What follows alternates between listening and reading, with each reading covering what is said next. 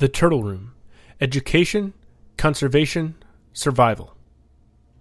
So this is a young adult female spiny turtle, or cogwheel turtle. Heosemys spinosa is the Latin name. And they're a great species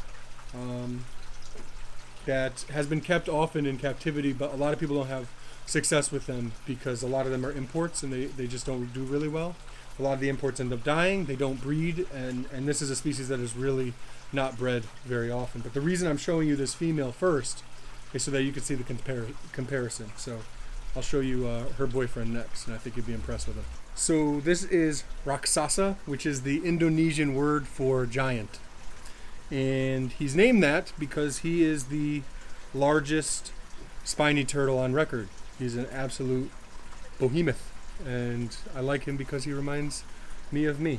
But he came from a veterinarian in Connecticut who had him for decades and estimated him to be at least 80 years old. I don't know how you could confirm or deny that, but by looking at him, he certainly looks like he could be indeed 80 years old. He's absolutely huge. The largest on record was 278 millimeters and somewhere around 2,800 grams, I want to say. This fella is he's actually a foot long, which is just around 300 millimeters, and he weighs 3,602 grams. So he dwarfs the previous record holder. That was published in 2006.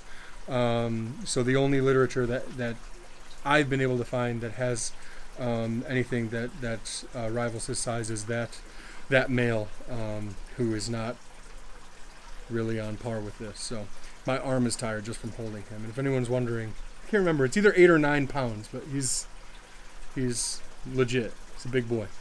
So you see the concavity of the plastron. And he basically fits right on top of a female, like you saw earlier. You see the big tail, obviously, that's for breeding.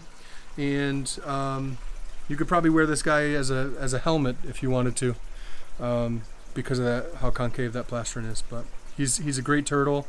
He's a good eater. He's put on weight since he's been here, and we're so proud to have him as an ambassador for our breeding programs.